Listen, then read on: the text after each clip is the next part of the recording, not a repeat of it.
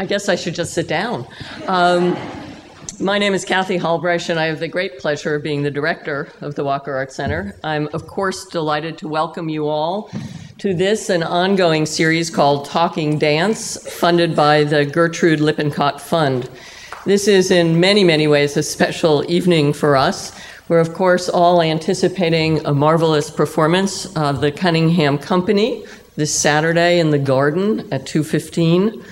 We're also, I confess, reveling a bit in the announcement this week of a $1.5 million grant from the Doris Duke Foundation to the Walker's Performing Arts Program.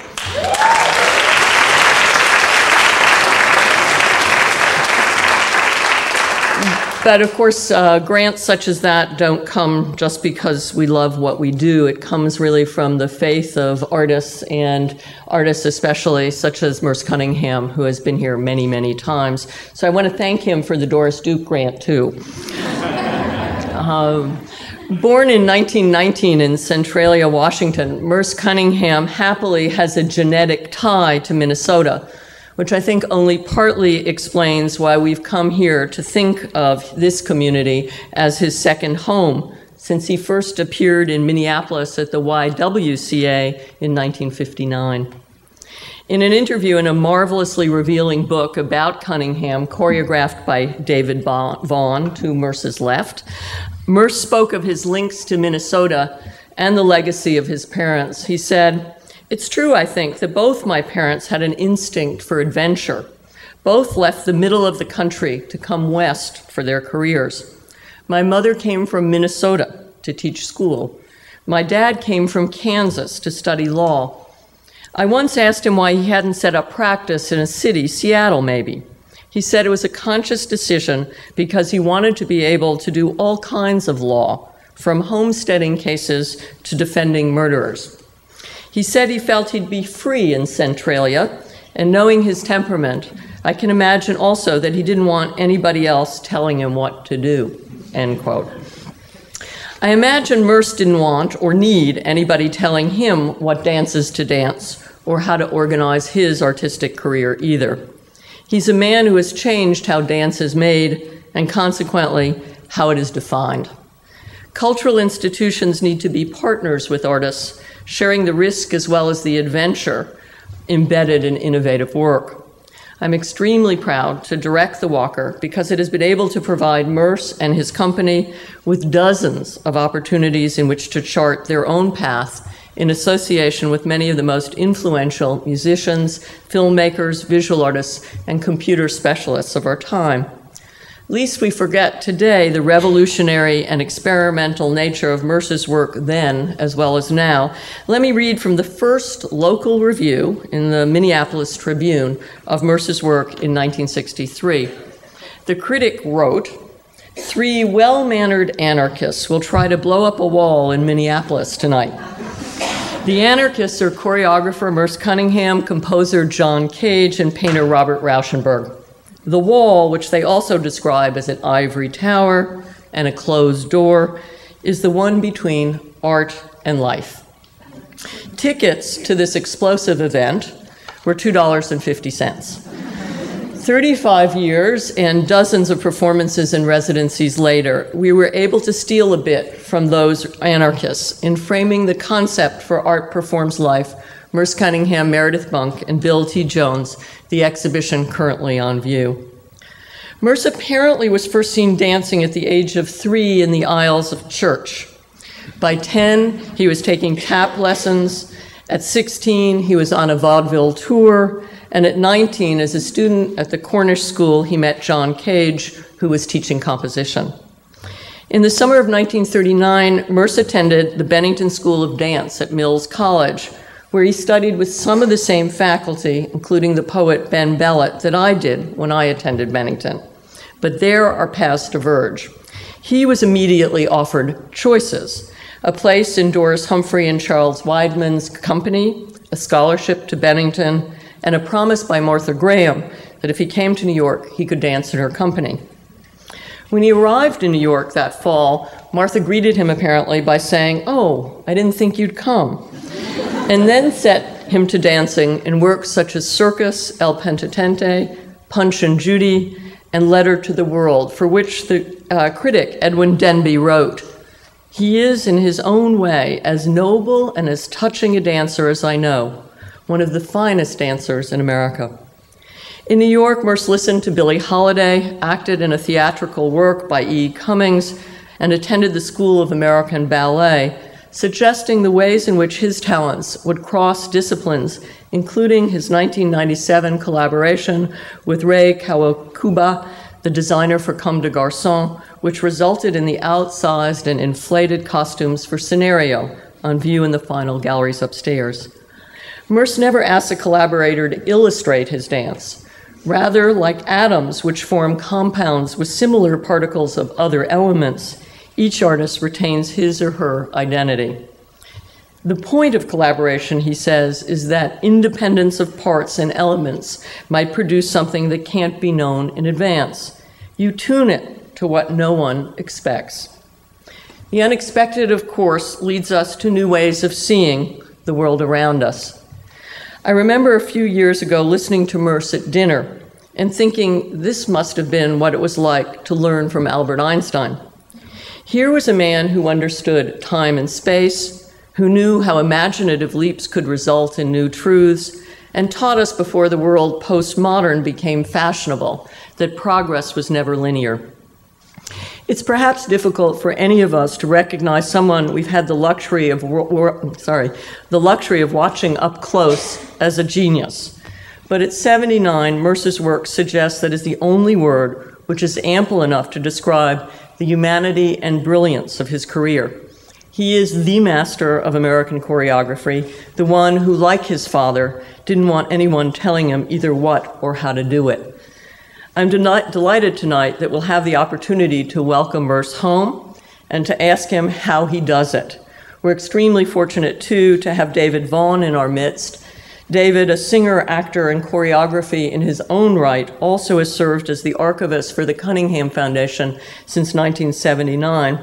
His extraordinary book on the company is available in our shop, and I also want to thank him for his extraordinary efforts in helping us realize the exhibition. I can't think of two better collaborators than Philippe Bither, the Walker's Performing Arts curator, and Philippe Vergne, the curator of Merce's section of the exhibition Art Performs Life. Please do welcome them all.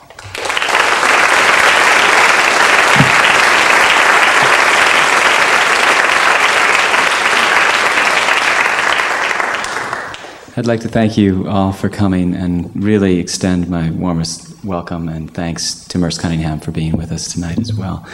And I want to start off with a question. For those of you who are wondering, we're going to spend about 45 minutes or so, 45 minutes to an hour talking, and then there will be time for your questions following. But I know often you're probably asked about this more than anything, but we'll get it out of the way at the start. And I wanted to ask you about that period at Black Mountain College that has been so viewed now in history as so central a time and such an important point in time when, in particular in 1952, you and John Cage and Robert Rauschenberg and Charles Olson, M.C. Richards, David Tudor created what many view as a seminal turning point in terms of performance, in terms of really our culture at large.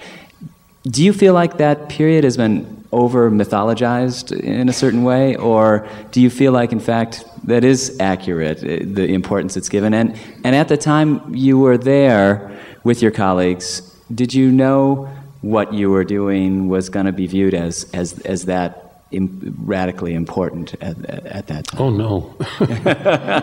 No. It was really John Cage, of course, who had this kind of idea about an evening that we would do in the dining hall at Black Mountain College, which was the only big space, so that after food was served, then the tables could be moved away and the floor swept, and then there could be something else given for the evening.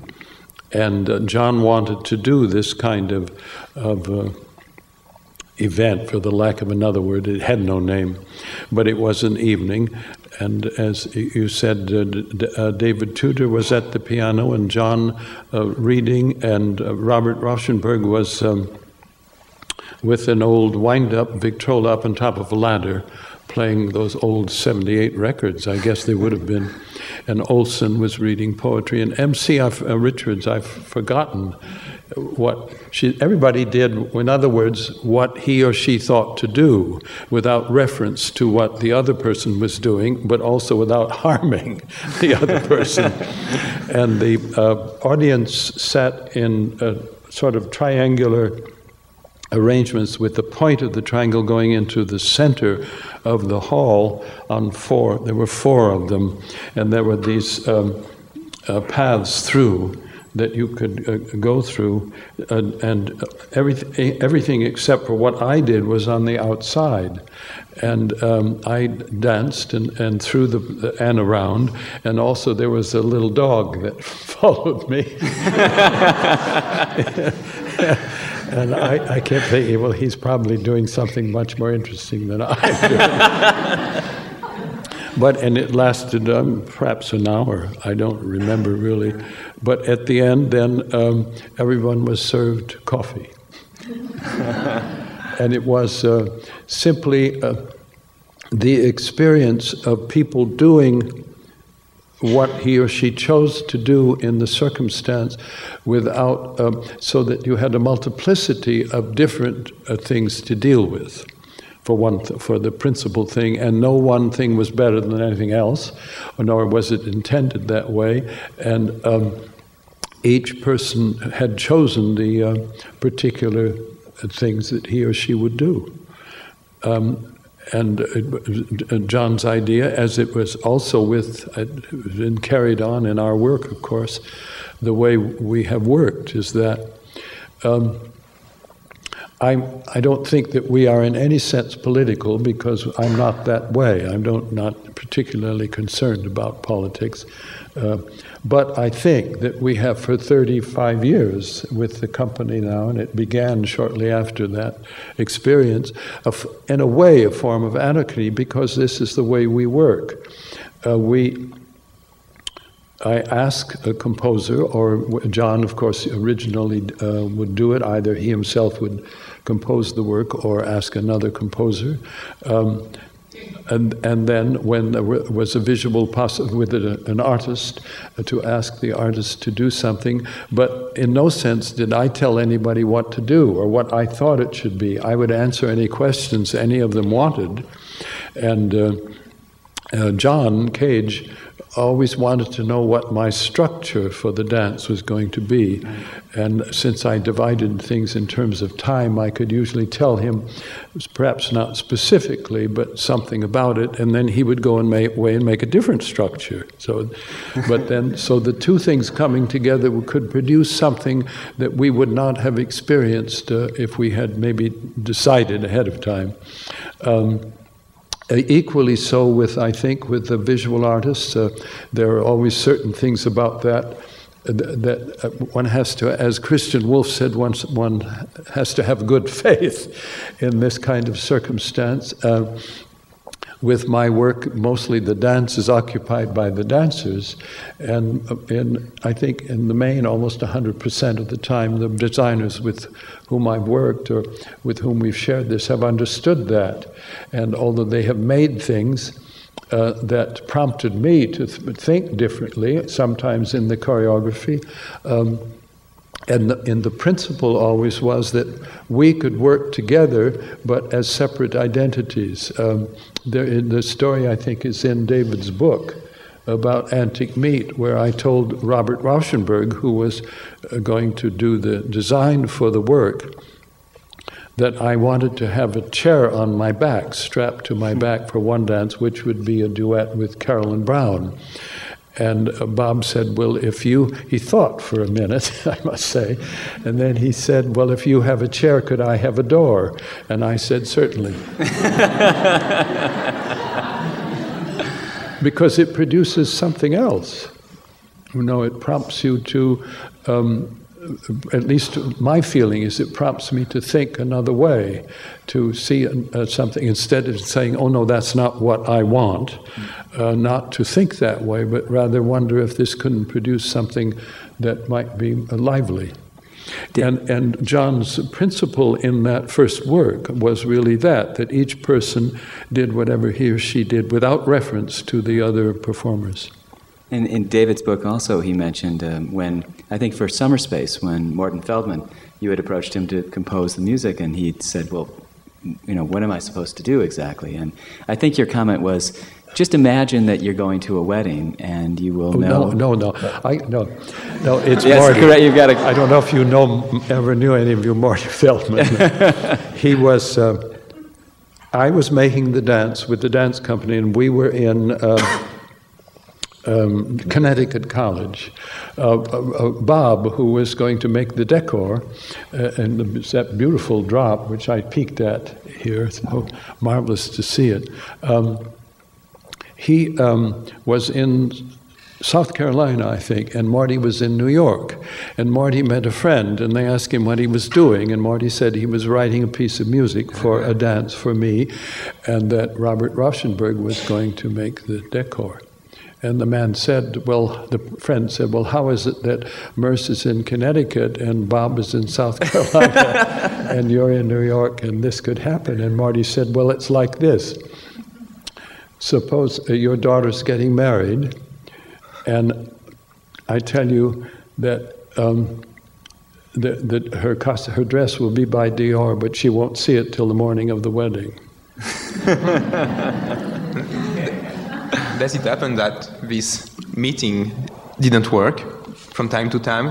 That what the visual artist bring or that the musician bring or brought was not what you not expected, but was not you? Yes, well, first of all, simply sound-wise, since we do not, with the dances, we do not, in the customary way, rehearse with the music.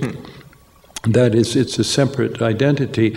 It brings into the situations things that we would not be aware of. Although I must say I don't have any feeling that the dancers are disturbed by this. I suppose we're so used to this kind of working now that probably in the very beginning it may have been slightly disconcerting. Oddly enough, my first experience that I remember very vividly was with Cage, when this is way back in the 40s. I had made a dance called Root of an Unfocus, a solo, and John was making the music for it, which was for the prepared piano. And we had agreed upon a structure within which we would work. And the structure, to put it very simply, was like he called it a rhythmic structure, but a series of lengths of time which were the same. Say 1 to 10, repeated 10 times, which gave the quantity of time within which the action would take place. So we knew at the beginning of a phrase and at the end that we could have some kind of joining, so to speak. But in between, not at all. So I made the dance, and then finally the time came to rehearse, so to speak, with the music. And John played it, and even then, even though things were happening which were absolutely no connection with what I was doing, I was amazed, the sense of being absolutely sure where I was, at the same time free. And then there were several moments when, and quite, so to speak, by chance, the sound and a movement came together, and it was so striking. Not something we had arranged, but simply happened, like a coincidence in life, that way. And of course, since it was in the structure, it remained that way.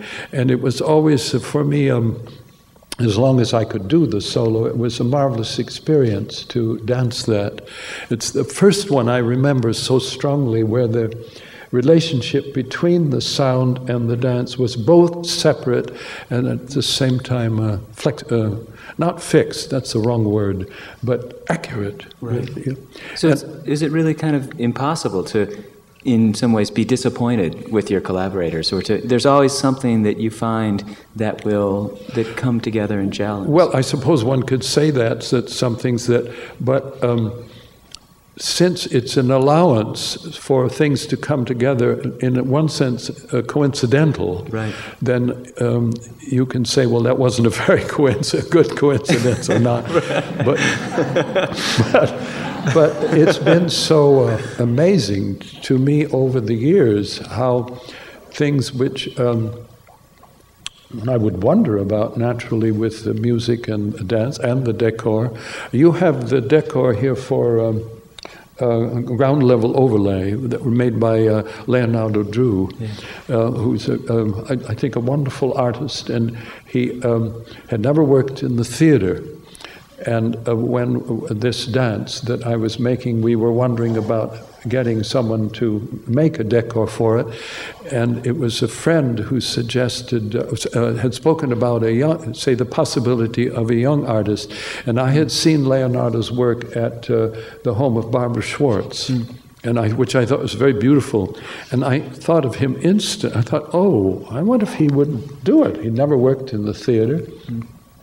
So he was asked, and he was delighted. And he came. He didn't know anything about the theater in that sense. And we talked, and we explained certain things practical things about the theater. He wasn't put off at all. He said, oh, okay, no. And then he went away and made what he did, and I didn't see it till the afternoon of the evening. We were to give the first performance, and I came on the stage for our rehearsal, and there was this very beautiful set, if you want to call it that, hanging up. I thought it was stunning. It gave such a kind of atmosphere to the situation without any defining it.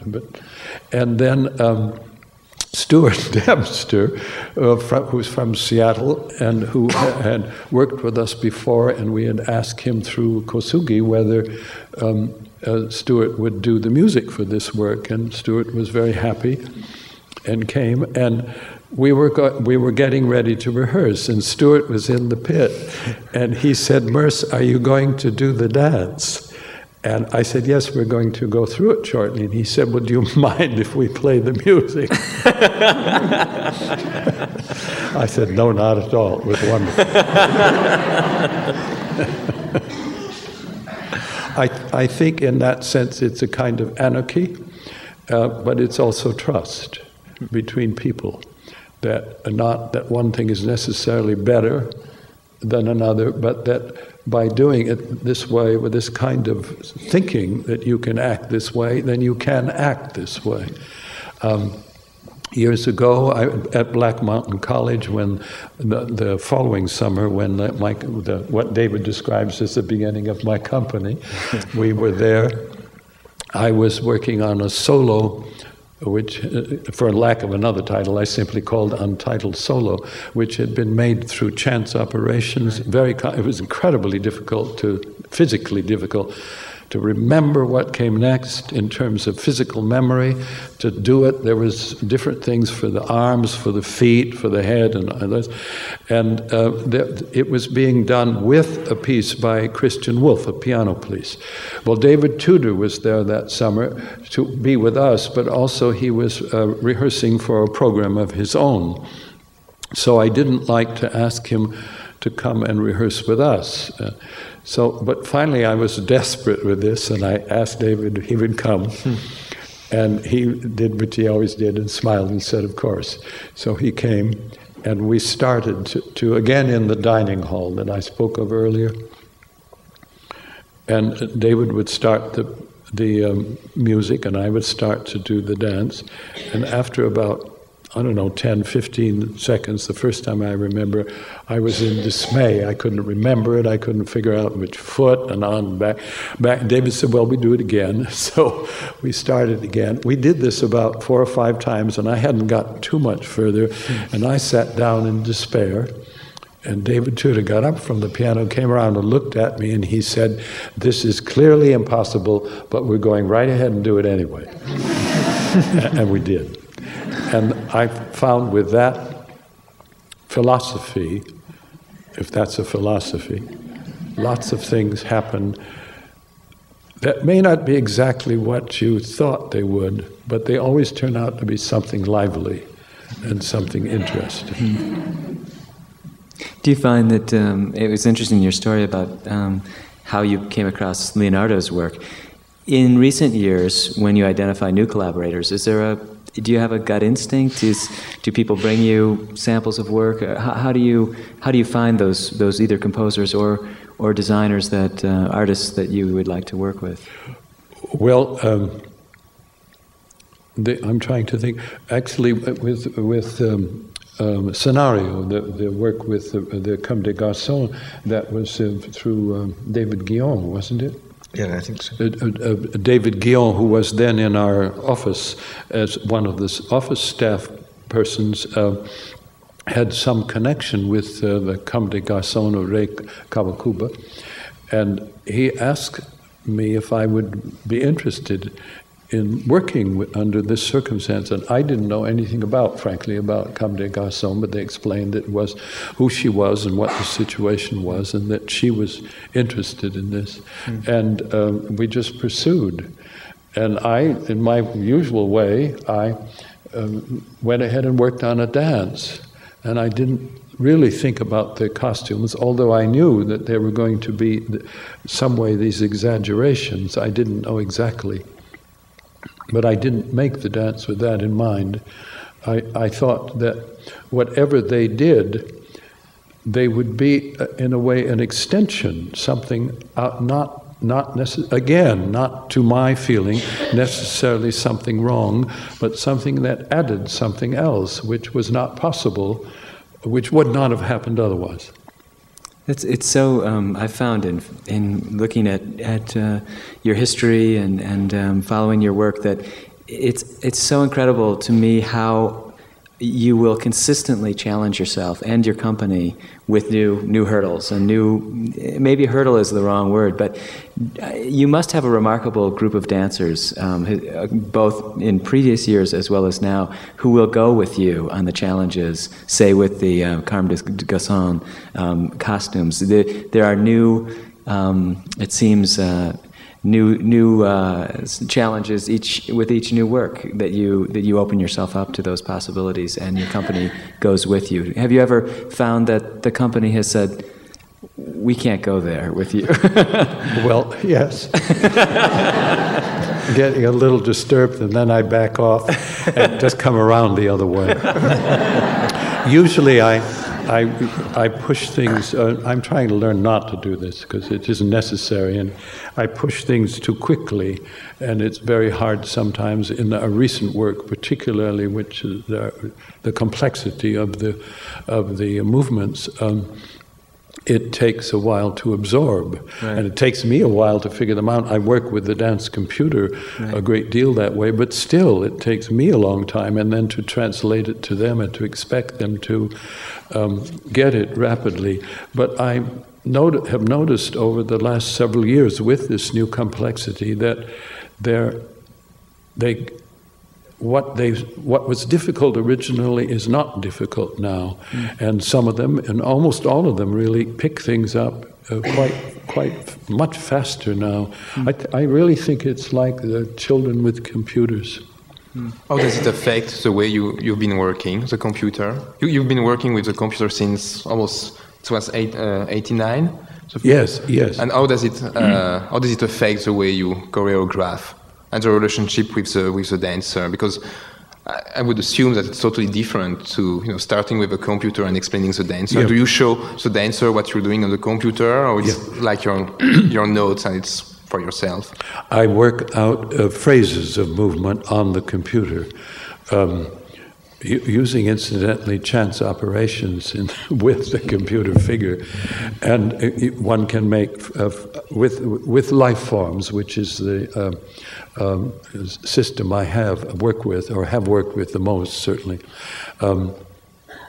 You have a figure well, the sequence editors, it's called, and you can make phrases of any length, but the computer doesn't like it if they get too long, because then it has to stuff them in. Anyway, so I try not to do that too much.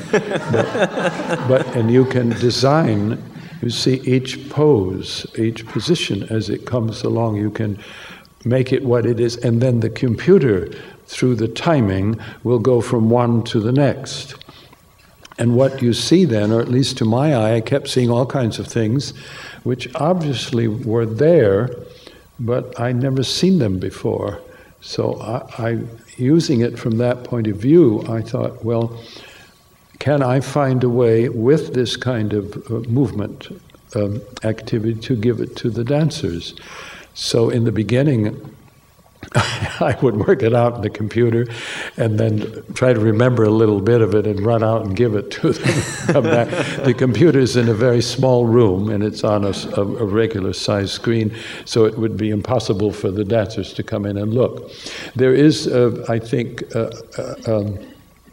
in the making, as I understand, a video output which, say, would make it possible to translate the movement to a bigger screen so that the dancers in the studio could see it. But anyway, this is the way we've worked. Well, in the beginning, how to make this kind of complexity really translated from what I thought was there to them, so it makes some kind of physical sense. You couldn't, if you counted it in the old-fashioned sense, or which to me now is old-fashioned, it stiffened it all, so that it lost its, what was so astonishing about the way on the computer it went from one thing to another in a marvelous way, to my eye. So I tried to find other ways. Well, as usual, I began to give exercises in class, these on a simpler level, but to see a way to just begin to get it across to them, so that I could make it clear enough so that they could see it. They get more complex because I see more things. I'm working on a new piece now, and just yesterday, what I do, working on a new work, is to try to find with these new movements a way to get them to the dancers. That takes a while because they're extremely complex, but at the same time extremely precise. And the dancers, well, you have to rehearse them like you do anything. You have to work at it. Well, I find, though, that they pick them up so much quicker than earlier, because their eye sees it. The new piece that you mentioned, that was a brief part was shown at Jacob's Pillow a few weeks ago, and the Walkers has been involved through the National Dance Program in supporting. Will be seen next year at Northrop Auditorium in the year 2000. And it seems that technology that you're using for also the installation, the 3D computer technology versus life forms, and correct me if I'm wrong, that actual technology stems from the dancers' own bodies with sensors placed in different places. And the computer, there's a sensory process that actually picks up their own movement, translate that back into the computer so you can store the memory and use that. Do you see that as a kind of opposite approach than what Life Forms was, where you basically started? No, I think to me it's an addition. I can see it as an addition. Life Forms, I think, already is in Simon Fraser, where they work at it, is already trying to incorporate elements of this in their work, and I can see no reason why not. That I think, you see, it's so new, this whole thing of having a visual dance notation, or visual that way.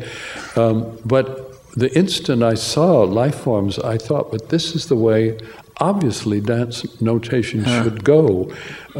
Because there is a direct connection between the dancer looking at this figure, doing a figure, as it is when a dancer sees a teacher give a phrase or a movement, or the choreographer. It's direct visual connection. That's what struck me from the beginning. So you feel life forms may solve the great dilemma of dance notation? Well, it's not tomorrow, but it's on its way toward. I don't mean only life forms. I think that the hand-drawn space is the one I call biped. That, and I think, for instance, the work that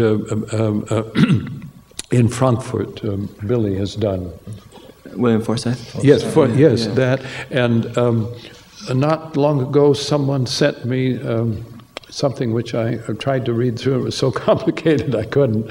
But I realized it was somebody looking at the idea of putting visual dance or movement on into technology in another way. So it's clear. It's so clear that that's the way it's going, and I can't see that there would be any reason why it shouldn't do that, because the technology is so visual, and so is dance. That's what you do with movements. You look at it. Yeah. Yes.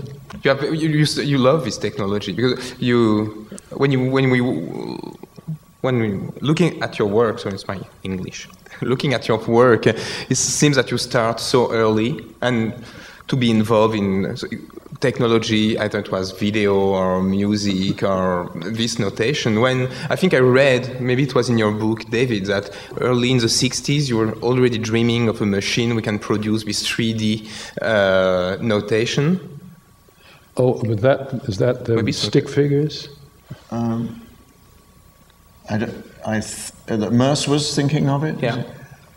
I think he was thinking of it. Well, no, I think it's another text that he wrote about dance notation and saying that it was unsatisfactory, but from his point of view. But he felt that possibly through a computerized it could be possible, and of course that's what really has happened.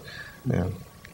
I think it's still, considering the complexity of movement of any kind, even with one being moving, and then if you add that the actual thing is still in its beginning, but the technology advances so rapidly, and what has happened even in the years that I've been working at it is quite clear that that's where it will simply go.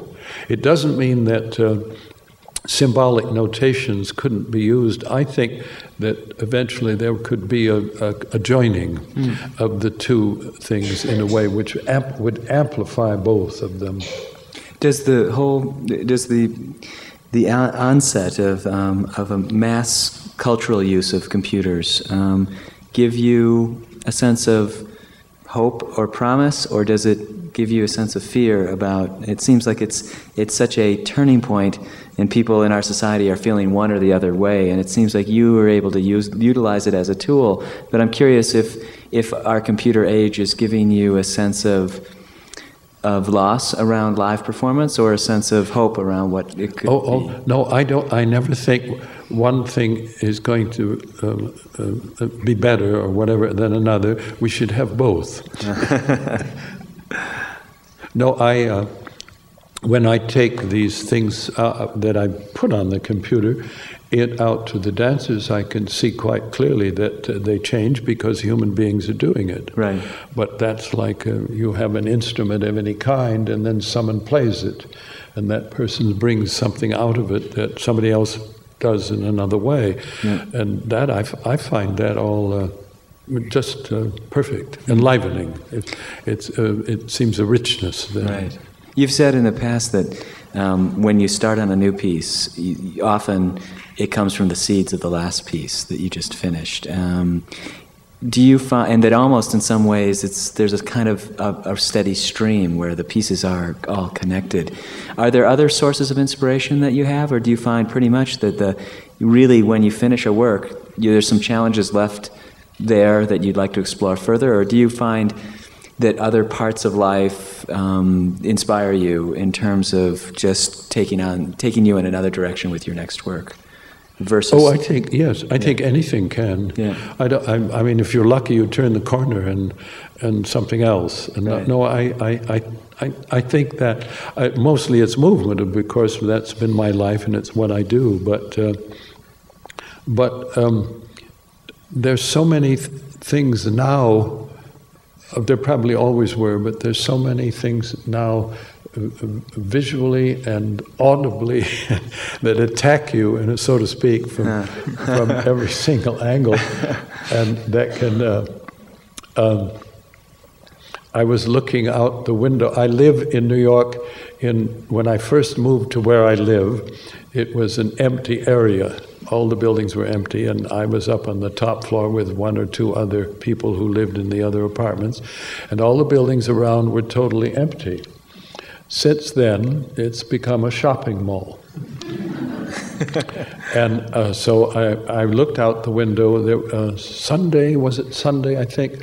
I was home working on the computer, not the dance computer, but my regular kind. And suddenly the sky got very dark. And it happened so quick. It was that big rainstorm. It's Monday. Monday, huge, absolutely dark. And the light looked yellow outside. So I sat there looking out the window instead. And then it started to pour rain. And all these people who were rushing in and out of Bed Bath and Beyond and the Navy building with these big bundles all had to back up against the building to try to get on. There was no awning, and all pushing and yelling and everything. I thought, so I stood and looked at that for a while. I thought, that's very. Oh, and then there was also a woman with a dog, and she kept trying to pull the dog in. And it was on a leash, of course, but it kept going out, you know. It's entertaining. So that instead of being put off by all this, I had a show. Is that something you can use? When you look at this thing and watch these things, that's something you can use in the way you produce dance? Well, particularly what the dog did. Oh.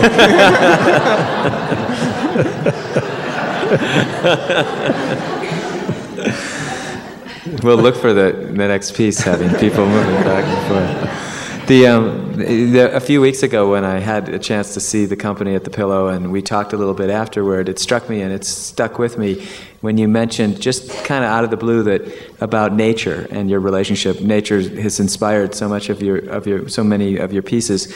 And you mentioned that you're sick and tired of people talking about nature as being chaotic, that actually nature is perfect and it's man that's chaotic. I wondered if you could explain that a little. Well, we say nature is chaotic when it doesn't fit the way we think it should go. But what it's doing is doing what it's doing, and it has evolved this marvelous. If we just get off the planet for a while, I think maybe you could come back. It's evolved this extraordinary ecological way of survival. Right. And when you read about what the birds have done in order to do this, or all kinds of animals, or the kinds of ways they've had to simply to keep on going, even though we thwart them and so on, it seems to me that we are the people who are chaotic in relation to the whole system of the way the world thought it worked, that we are the ones who are making a mess out of it all. And just because it won't obey what we think has produced this terrible problems we have now with the ecological thing and the I read magazines about the wildlife and I take them on the airplane because the only magazines there are golf and money and something. So I read this and then I finish it and then I leave it. Yeah, but there was a beautiful thing about whales, about the music and the singing that whales do. And the people interested in this have been trying for many years to find out more about it. And then it turned out that the military had many in deep oceans, particularly around the United States, set up some kind of setup to pick up sound, which was to identify foreign submarines. Well, after all that changed, then they didn't have any use for this. And apparently one of these environmental people heard this and asked what it did, since it was secret before, and they let him do this. And what he heard were whales. And he heard the singing of whales, and he began to realize that as he went from one of these things to the other, that the song was different, enough different, but it was the same whale. So over thousands of miles that they can hear this. So now the military have let them have some of these, the ones that are left. So they are trying to deal with the way the whales survive. How do they survive when they go from way up in the Arctic all the way down to wherever they go? And I remember in the work of that we do called Ocean, David Tudor did electronic music, and it included the singing of whales. And now I began to understand how he figured out, first of all, how to get it, and then how to use it. How long have you been working with David Tudor? How long did you work with him?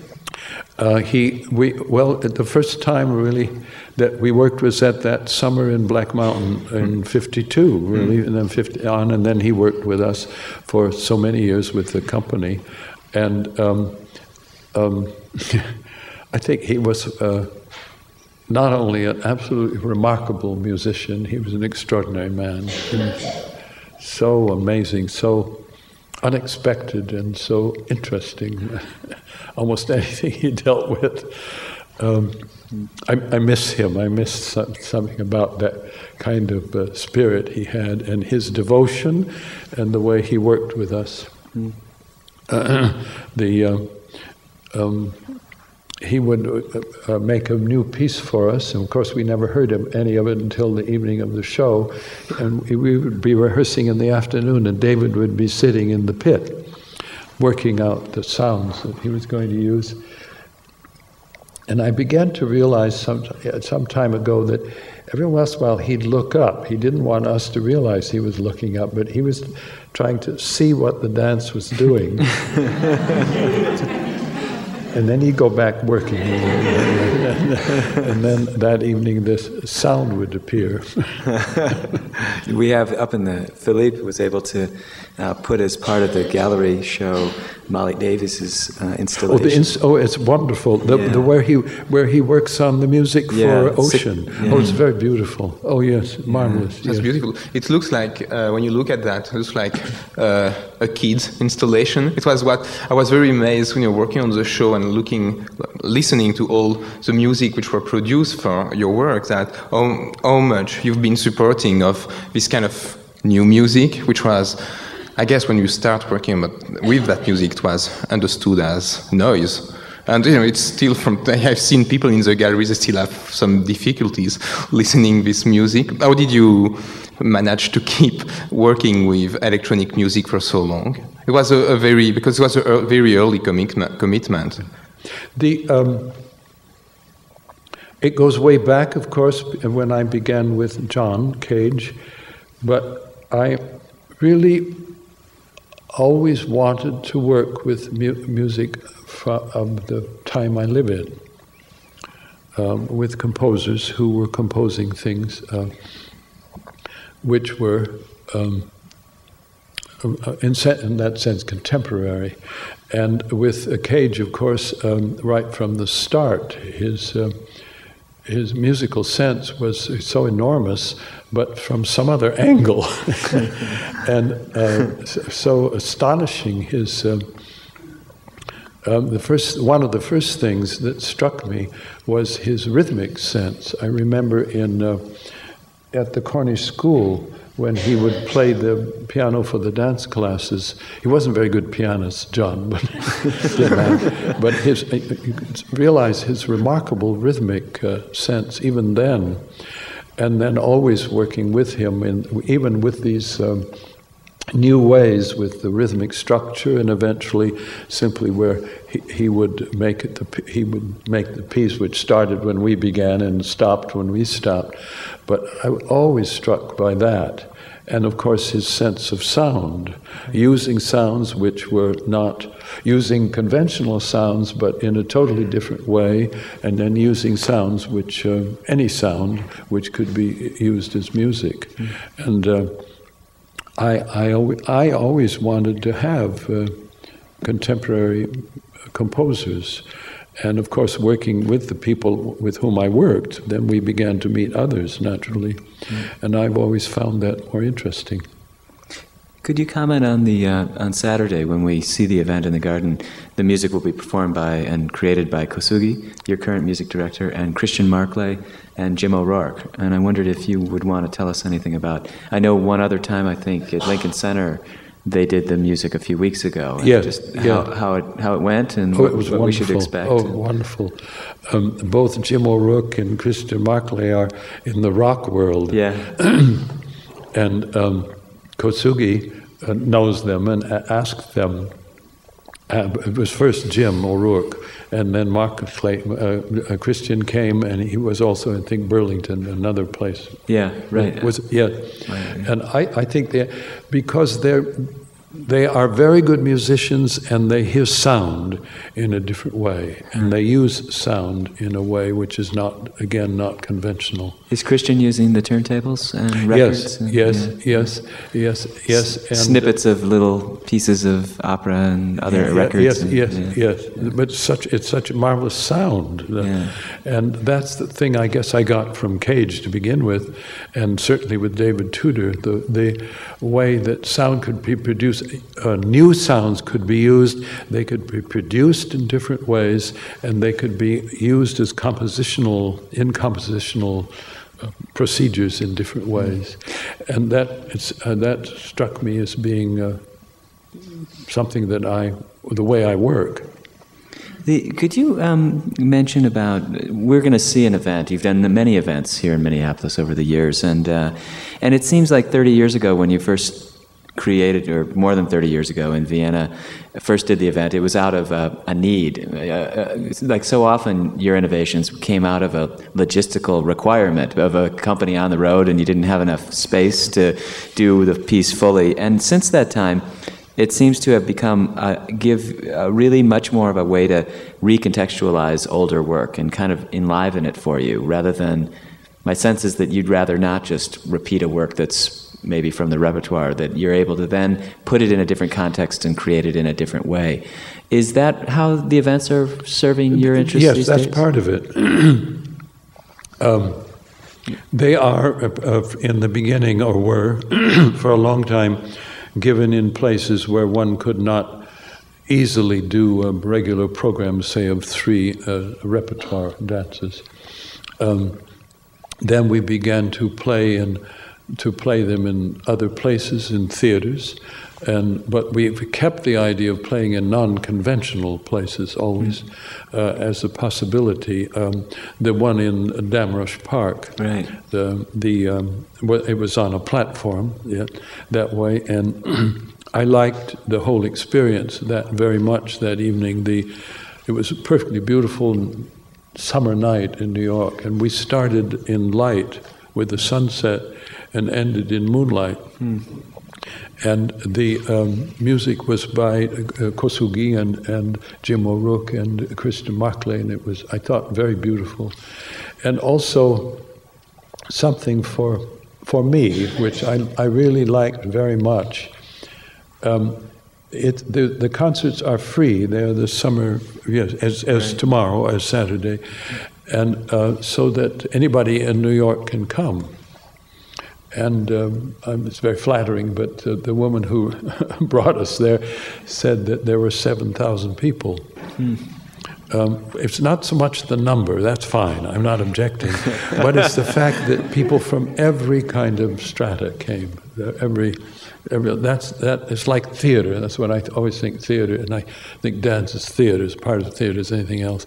And That I really like. Well, we once did that event in Piazza San Marco. Mm-hmm. Yes, and in the Grand Central Station. Right. Yeah. And here you did something at the. Here, I guess in Minneapolis, on a basketball field. Yes, in the Target Center. Sports Center. Yes. Yes, and the was audience. that part of the Fluxus show? Show here. I think they called it Fluxorama. That's right. Yes. And the other day I was working through the galleries, and there was some people sitting in front of. There is 3 TVs with video, and I was watching them watching TV, and one of them said, "Oh, it was Merce by Peck," and someone said, "Oh, it looks like MTV." What do you think about that? Because when you start doing this TV clip, was it a need to reach more people, or the idea to be included in something which belonged to popular culture? Or Oh no, that was Namjoon. That's Namjoon. Okay. Yes. No, he asked us to do something, so I did it. No, it was whatever he wanted. When you're thinking about now at this event that on Saturday, in some ways the way you've so elegantly stated that you view your work almost as an extension of life, that the wings sort of go away and the theater opens up, and that in some ways the company is performing almost a representation of what life is on stage. And in that sense, do you find that when you're outdoors, the company's performing, say on Saturday in the midst of a sculpture garden, the sun is there, the sky is there, do you find that in almost the context philosophically fits better for you than actually in the controlled sense of a proscenium theater with set lighting and you mean the control? The event, or just yes. work in general, Yes. just the way it sits in the world. I think that was the original way it was done in Vienna, in an open platform that way, so that in the sense that's what it comes from. But with a dance company or a performing company, somebody offers you a job, and it's better to say yes than no. So you'd rather be in a theater, really, but No. No, I'm thinking of the events. I would rather be, I think, in an open situation if there's a choice that way. But when Benedict Pell, who has so often brought us to France, asked if we could do an event in those Théâtres Italiens, the small opera houses that are over France, which are smaller versions of the large one in Paris. I thought, well, okay, all right. We will think of it for what it is, and when we do them there, we don't use any wings. The same thing. It is a theater. It's like a small opera house, but we simply leave it all open, the same way. Not simply as a sort of idea, but rather it opens the space. No matter how small the theater is, if you do that, it opens it out, just for the eye and for the dancers. Right. It gives a little more freedom for them. It's really practical. Well, we've reached that time where I want to make sure that people have the opportunity to ask some questions as well. And so we'll continue our conversation unless you have some questions that you'd like to ask. So why don't we see who's out there? Yes? I'd like to ask if there's a time early in your life, Merce, when you began to realize that you were fascinated with movement, or if there are any particular experiences when you saw when you were out in nature that things resonated for you where you began to get a feeling of what you're about. Yes. Did everyone hear the question? Yeah. The question was there a time that he remembers almost the earliest time that he first was connecting with movement and thinking about it, how it resonates? And I think in general, I must have always wanted to be in the theater. I don't know why. There's no reason for that. It's just, but there was a woman in the small town I grew up in named Mrs. Barrett who ran a dancing school. And she would give a yearly program with her students doing multiple forms of tap dances, different, and Scotch tap, and they were quite extraordinary, actually. And the first one I ever saw, I must have been 10, maybe, I don't know. I asked my mother if I could go to this, and since Mrs. Barrett and my mother both went to the same church, it was all right. So I remember the little kids, like I was, doing all these little dances, but what I remember really was Mrs. Barrett. She came out on the stage in black patent leather shoes and white pantaloons and a yellow dress, flowered dress, like something out of a southern musical, you know. And she was swinging Indian clubs, you know what those are. And talking all the time. All the people in the audience were friends, her parents of the children, and she was talking and walking around, and she kept the talking going and put the Indian clubs down at one point and put something up over her skirt, which I later figured out was a huge rubber band, got up on her hands and walked around the stage still talking. Well, I was caught. I mean, there's no question.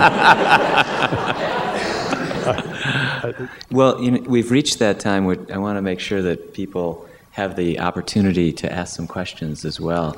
And so we'll continue our conversation unless you have some questions that you'd like to ask. So why don't we see who's out there? Yes?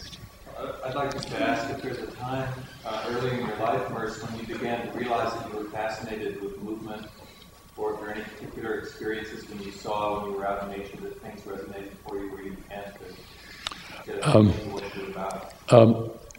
Yes. Did everyone hear the question? Yeah. The question was there a time that he remembers almost the earliest time that he first was connecting with movement and thinking about it, how it resonates? And I think in general, I must have always wanted to be in the theater. I don't know why, there's no reason for that, it's just... But there was a woman in the small town I grew up in named Mrs. Barrett who ran a dancing school. And she would give a yearly program with her students doing multiple forms of tap dances, different, and Scotch tap, and they were quite extraordinary, actually. And the first one I ever saw, I must have been 10, maybe, I don't know. I asked my mother if I could go to this, and since Mrs. Barrett and my mother both went to the same church, it was all right. So I remember the little kids, like I was, doing all these little dances, but what I remember really was Mrs. Barrett. She came out on the stage in black patent leather shoes and white pantaloons and a yellow dress, flowered dress, like something out of a southern musical, you know. And she was swinging Indian clubs, you know what those are. And talking all the time. All the people in the audience were friends, her parents of the children, and she was talking and walking around, and she kept the talking going and put the Indian clubs down at one point and put something up over her skirt, which I later figured out was a huge rubber band, got up on her hands and walked around the stage still talking. Well, I was caught. I mean, there's no question. It was so vivid and so...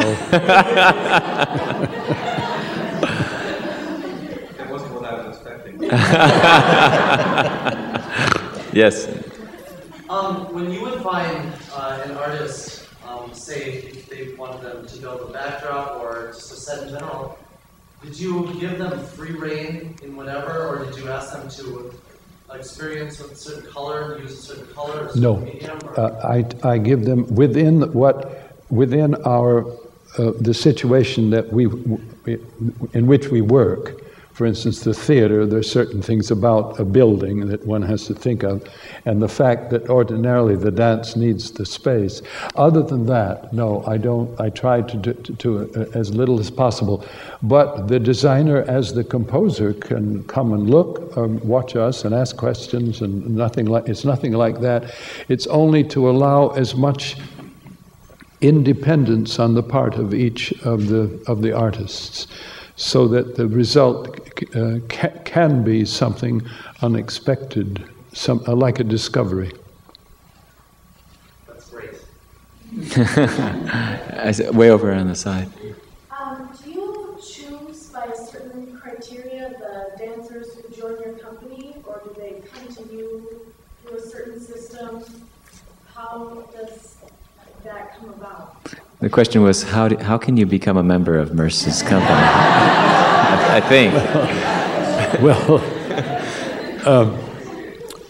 I think most of the time now I see them in the classes in the studio in Westbeth in New York, and they come through that. Occasionally, sometimes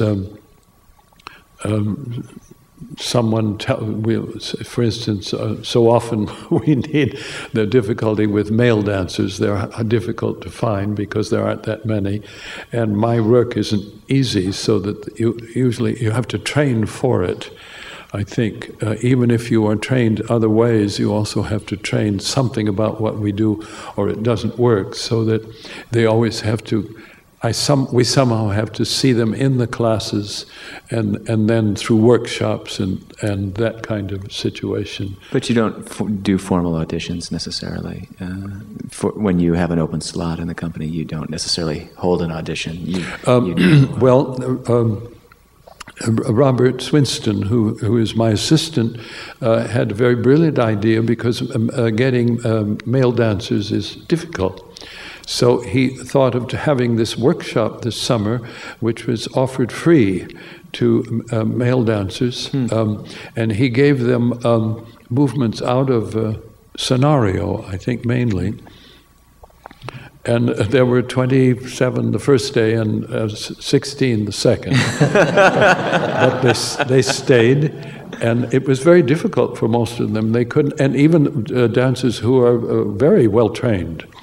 But the complexity of the rhythm and the suddenness of changes of body movements in ways they're not used to were were hard.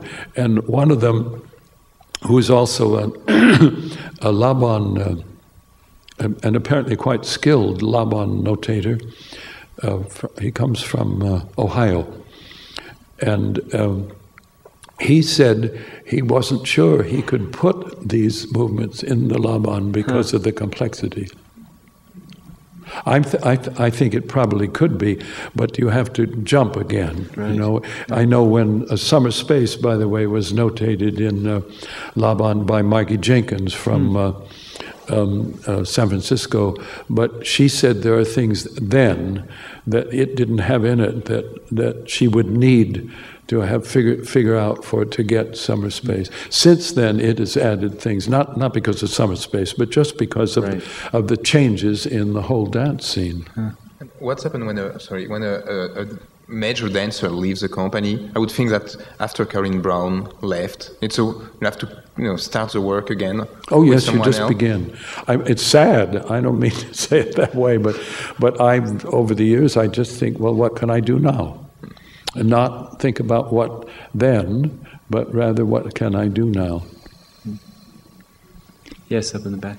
It seems like one of your legacies will also be that people perpetuate your technique and talk about this college teaches Cunningham, that person teaches Cunningham. If you were to be happy with what you saw people teaching, how would you, maybe it's a little extension of what you said, what would you like to see as in that class? If someone is teaching Cunningham technique, what would you hope that they would do? Well, I think that's a difficult question to answer, because I think for anybody, but certainly for me, because although my technical work has not radically changed since the beginning, that is the kind of things I thought were essential for the body to have. There have been additions over the years which people who who have studied at a certain point, they go away and teach what they know. In the meantime, something has been added to the work because I saw another possibility, so that the technique is both in one sense the same, but is still also fluid. So I don't think there's a way to answer that and say this is what should be taught. I don't think that it's like codifying an animal, it doesn't work that way. I don't, at least I don't feel that way. I think it gets static. So that I do think that if one understood not just about my ideas about technique, but what a technique for dance somehow needs by its nature, that one could make one's own. It's not. I chose the way to use technical means to arrive at making the dances. I didn't set out to make a technique to have one. That's why it has not, as I say, not radically changed, but there have been additions to it in complexity mainly that I thought were possible. And I wanted to try and see if I could put them in, rather than making a decision that this is what it should be and that it should stay that way. I think dance is like water or anything else, it's fluid. And the best way to feel about it or to work at it is to every day think. If I see I yesterday gave them a little step to my company, which was not too difficult, I didn't think, and I managed to show it to them. But it took quite a while to sort of get it, because of what you had to do, get up in the air, and then what you did with your foot after you got up in the air, and then what you did with your body while you're doing all this. Would you almost rather that people didn't say they taught Cunningham technique, or that there wasn't this kind of extension of people do define your technique as a certain use of the torso in a certain way and a certain line that is used, and do you think that's Cunningham circa a certain point in time, which may not be what Cunningham technique is now, because you've developed in a way, but yeah. I'm delighted if I made things that are useful. I don't, but I think that you're dealing with the human body, and it functions a certain way. At the same time, you want to, or I did, and still do, want to push those possibilities. At the same time, not destroy. And I'm also continually concerned with a feeling that there's always something else, which there is. And how can I get at it? So that rather than thinking that a technique should be fixed, if I come upon something that I think would be useful, I used to work at it myself, now I try to find a way to give that to the dancers, so it can enrich the situation. As for codifying, you could say, well, you stand up, or you stand on one leg or the other leg, or there are only 5 ways to jump, and all those things are very clear because of the human body. But what you do with all of that, what you do from moment to moment or from day to day, is what's really interesting. Other questions? Yes? Yeah. I was wondering, when was the last time that you danced professionally, and what was the decision around when you decided that you would stop dancing? Oh, David, do you know? Well, yeah. The question was, when was the last time that Merce Cunningham danced, and what was the decision? The last time you did your solo spot in one of the events was in Prague. Oh. In the summer of last year. But no announcement was made, least of all to the people who work with you. This was the last time you were going to do it. We just sort of figured it out. But I mean, I wouldn't put it past you to do it again. Well, I danced the other evening at the party. Well, that's true. And I missed it. Are there? Yes. Do any of your pieces have like a meaning or a story behind that you'd like the audience to figure out or piece together? The question was, do any of the pieces have a story or a meaning behind that he'd like the audience to walk away with? No. I think that a movement by itself has. I don't even want to use the word meaning. Has such life, can have such life to it that it doesn't need anything else. It can have other things, but it doesn't need it. If you watch the particular pleasure of I will look at my cats, as David once said. The way they move, I don't know what they're thinking. I ask them, but they don't tell me. But it's such a pleasure to watch. It's a deep pleasure. Are there others? Yes. You mentioned your cats, and earlier you mentioned the dogs. Have you taken inspiration from movement from animals in the past? Well, the difficulty with cats and dogs is, of course, they have 4 legs. We only got 2. That's our great problem, you know. Once we stood up off of 4 and got onto 2, that made a very severe limitation about movement. But on the other hand, given all the limitation, it's always possible to find something new with it. Not that I'm going to find it, but I mean just in general. I figured there always has to be something new. It's like invention. It's like the human mind is continually concerned one way or another with what are the possibilities now. And in my realm, it has to do with movement. Yes. What was it like working with Martha Graham? Well, she was a marvelous theater person, Graham. I wasn't in a great many pieces, of course, but I remember the moments with her on the stage were quite really wonderful. And it wasn't until I left that company and saw it later that I realized that she wasn't very tall. That when I never was conscious working with her of the difference in height. It never occurred to me that was so, because of her strength on the stage was extraordinary. Yes, right in front. Are your pieces in any other company's repertoire? You answered that. The question, are his pieces in other companies' repertoire? Yes, many. American Ballet Theatre did duets for a while.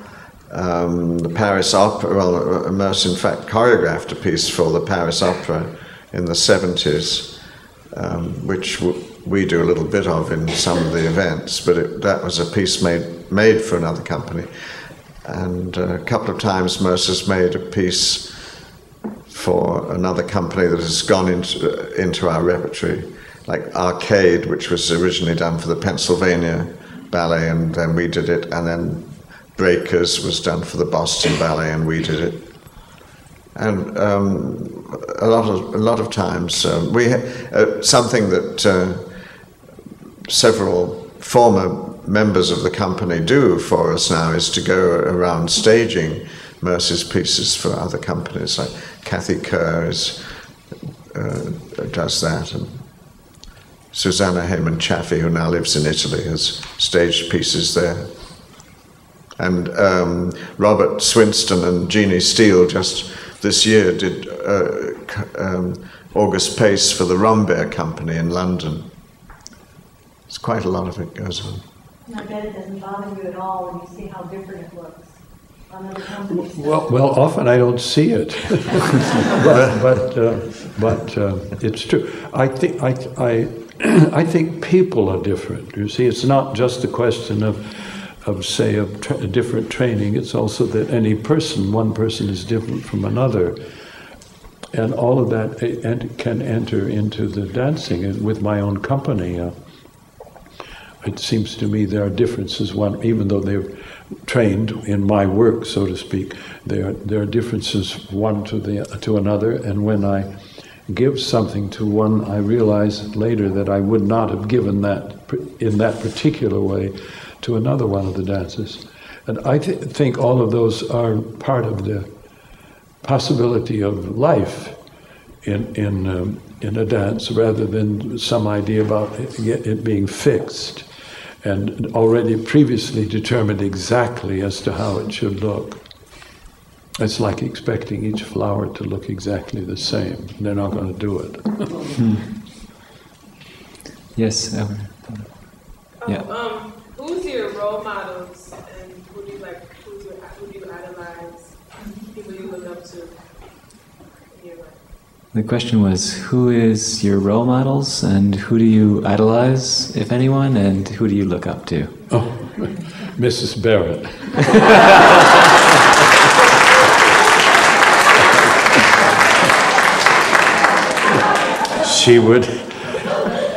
I studied tap dancing with her, of course, and I got to be very good, but in the beginning, she would teach us tap dances in her kitchen on the linoleum.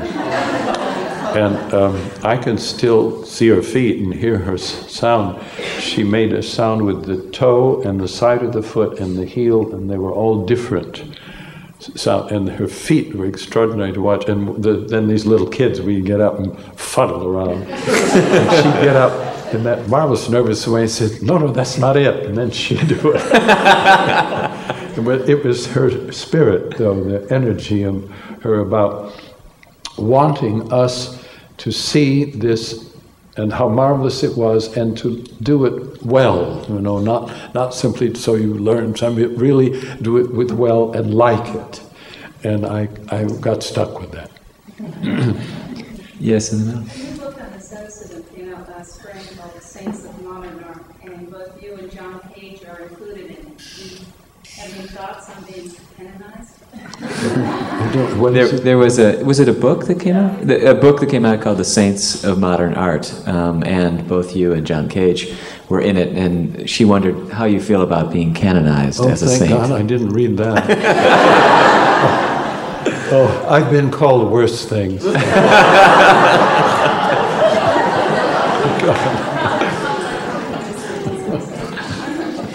I think we have time for one last question, so yes. I'm wondering about your experience with the music after rehearsing in silence for so long.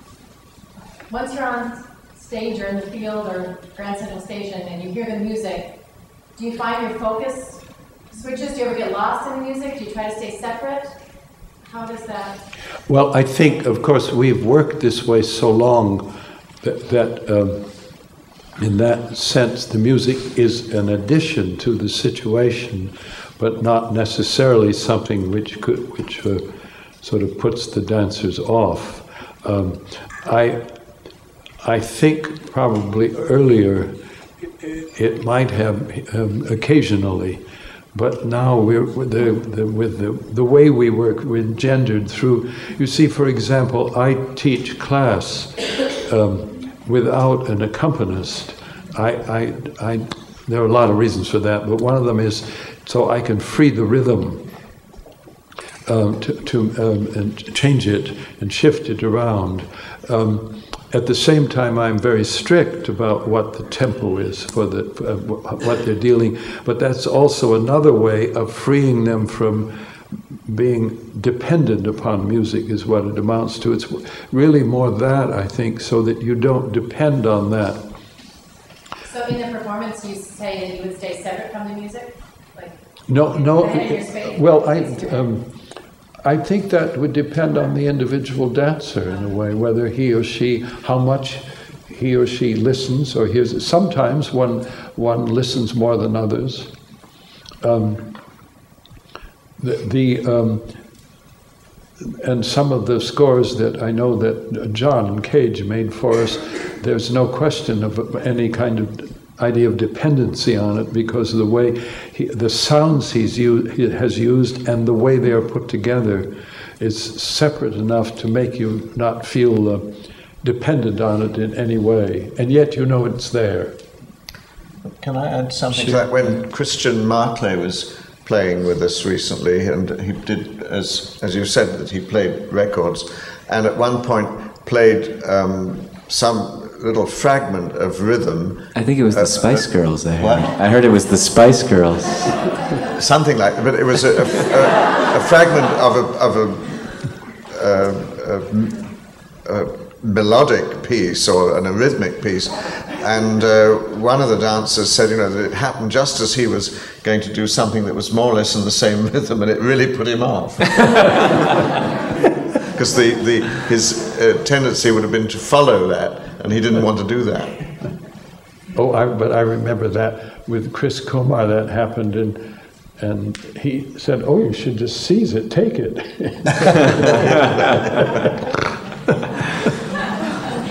Following up on David's comment, I would like to mention again just the absolutely beautiful work that you did in putting this book together, 50 years of Merce Cunningham's life and work, and it really is both photographically and in terms of the text is really quite a document. And I would really like to thank you all for coming, and just finish by, Merce once said that dance, with the kind of struggles it sometimes faces, is not for unsteady souls. And I think I'd like to just say thank you, Merce Cunningham, for being such a steady soul for all these years and giving us so much. Thanks very much.